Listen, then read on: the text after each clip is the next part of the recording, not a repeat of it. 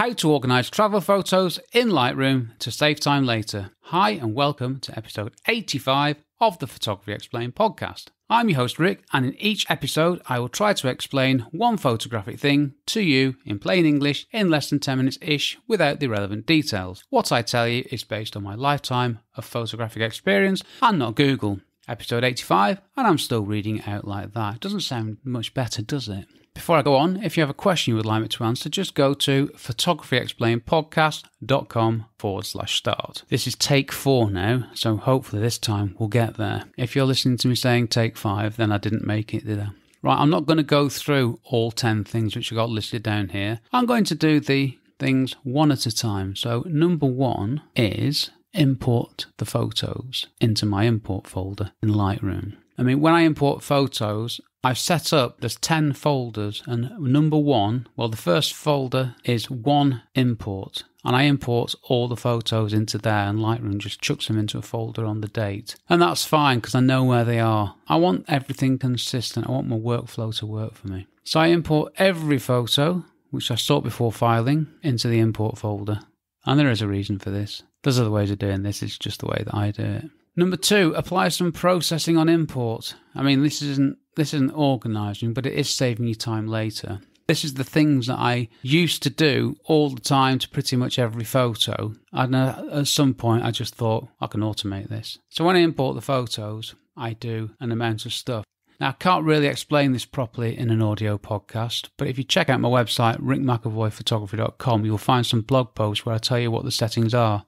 Yeah, if you just go there and type Lightroom into the search box, it'll list a load of posts about Lightroom, funnily enough. Quite a few of those I've screenshotted the actual settings to help. As an aside, I also start the backup process on import, but that's one for another time. 3, quickly go through the photos and get rid of rubbish, duplicates and photos that I just do not want.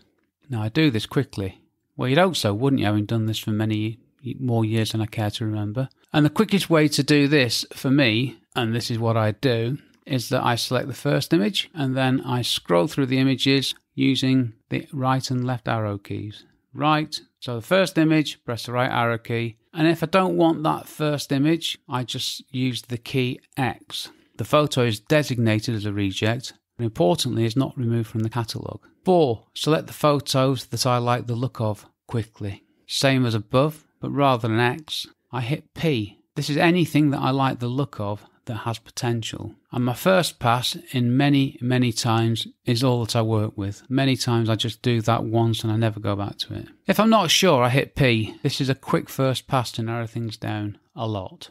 Number 5, create a new folder in the worldwide section. Now, I've got 10 main folders in my Lightroom catalogue. One is called worldwide, and I create a subfolder for each trip I go on within that folder. For my last trip to Paxos, the folder is called, wait for it, Paxos 2021. Yes, it can be that simple. Every trip I have ever been on has a subfolder in this section. It's taken me many years to get to this level of simplification. I've complicated things over the years so much. I came up with this file structure some years ago and have never needed to change it. That's another one for a separate episode. That will be flagged under the boring but important episodes. Anyway, back to it. Number 6, create a new subfolder in the new folder I've created called Paxos 21 called Pics. There's a reason for this, which I'll come on to, which I realised in my script I didn't. Number 7, so I will do now, don't we? Add the pics to that folder. Number 8, create a new subfolder called All.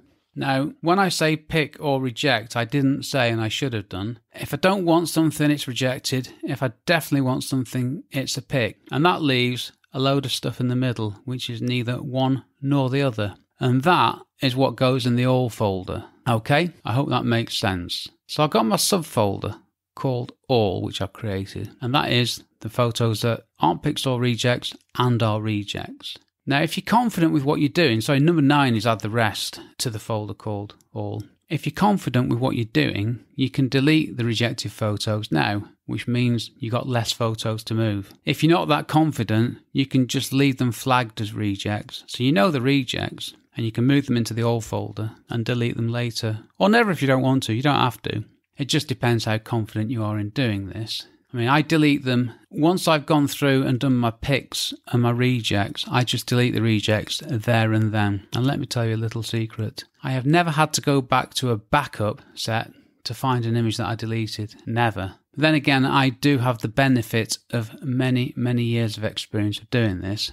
So if you want to keep the rejects for now, that's just fine. Remember that they're taking up hard drive space. And if you find that you're never going back to the rejects because you're happy with what you've got, you'll build up your confidence and you'll get to a point where you say, do you know what? I've rejected these, I'm getting rid. And every time you do that, you're making life easier for yourself in the future. Less data, less time things loading up, less storage space. Okay, so what we got? We've got 2 subfolders. So we've got a folder for the trip called Paxos 2021. We've got a folder with pics. We've got a folder with everything else. That's it. It is that simple. There's no star ratings. I don't do any of that. It's just a pic or it isn't.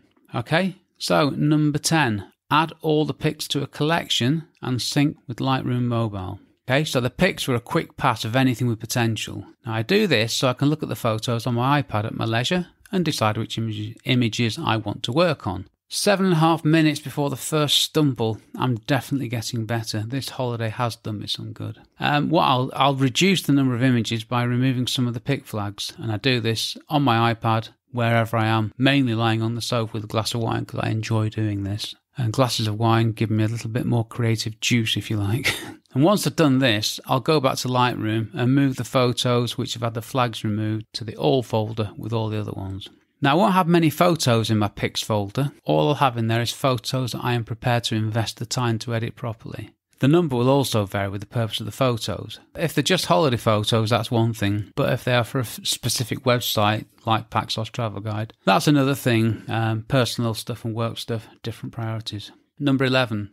And last, once backup and format the memory cards. I'm not going to go into backup in any detail here, other than to say, once I've completed my backup process, where my images are in 3 places, 1 on an external hard drive, 1 on a hard drive stored off-site, and 1 in the cloud, that's the 3 places, I will then format the memory cards and put them in a case for the next trip, and I format them in the camera. Right, so that's what I do. That possibly sounded a little bit more complicated than it actually is. It's quite slick once you get into it. So what about phone photos? Now, I've got a bit more work to do here, and to be honest, I'm not that good at this. I should add my phone photos to Lightroom, really. But to be honest, I only use photos taken with a camera commercially, so for now I'm okay with this. And what about metadata? I'm talking about keywords and all that stuff. Now, I don't bother with any of that until I'm sending the photo somewhere outside of Lightroom. Up until that point, I don't need keywords to find photos, as my file structure has that sorted for me. What do? This is what I do. I actually do this on every commercial shoot as well. It's my one workflow. It works for me. It's simple. I've never struggled to find an image since I had this system.